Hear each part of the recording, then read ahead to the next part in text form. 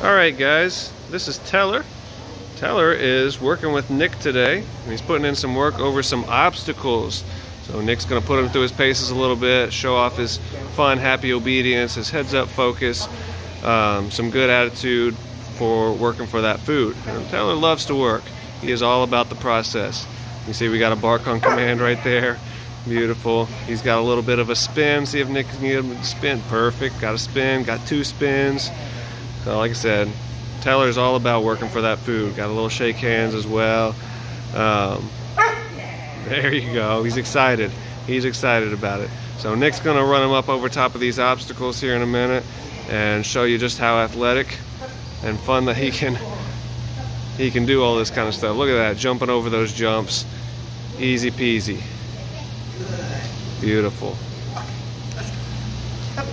Well, like I said, Teller just loves to work, so he's all about it. What do you want me to do? Jump these jumps? I'll jump these jumps. You just give me that food and we'll be good to go. Very nice. He's got some good pivoting on that heeling as well. And now we got the real challenge of the obstacle.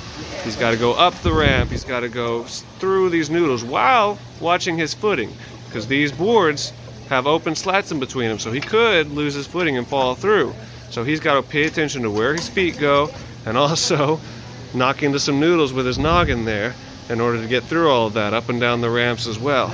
So again, this is a very challenging obstacle for them to have to figure out, but he's just breezing through it like it's nothing. For Teller, that's easy. Very nice. As you can see, he's working for that food very nicely.